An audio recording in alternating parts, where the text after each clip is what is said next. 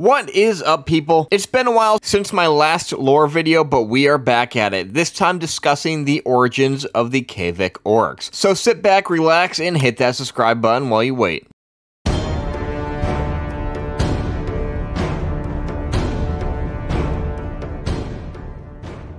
Long ago, years before the fall of Verra, the orcs of the world were nomadic and divided. But one day, an orc leader by the name of Rankal united the orc clans into what is called the Kaivek Protectorate. Here, Rankal taught all orcs to answer the protection of the divine order. Rankal believed that it was the will of the gods that the Kaivek orcs should have superiority over the other nations of Verra. And when the clans united, they could lead the people of Verra to enlightenment. These teachings from Rankal led the Kaivek Orcs to campaign across the lands of Verra, looking to conquer the world, where trophies of each city conquered could be found in the orc capital city of Ren. But after centuries of war and conflict, the Kaivek Protectorate adopted a policy of peace and coexistence with their neighbors. This decision, though, caused some unrest amongst the clans, beginning to fracture the once unified Protectorate.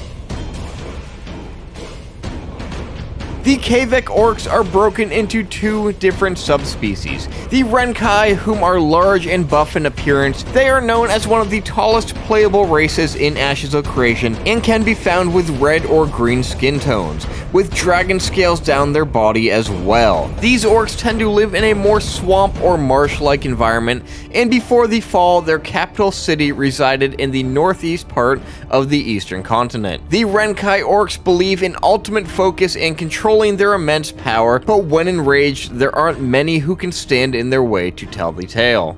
The Vek, on the other hand, are a much more skinnier, purplish-looking orc. They are taller than dwarves, but appear to be shorter than humans due to their hunch when they walk. The colder mountain regions in the northeast of Verra are where they call their home. The Vek are stargazers, always looking to the skies to find answers, as they study star maps, numerology, and prophecy. They read the heavens to tell how wars will go and which empires will rise and fall, often asking themselves, are we too late?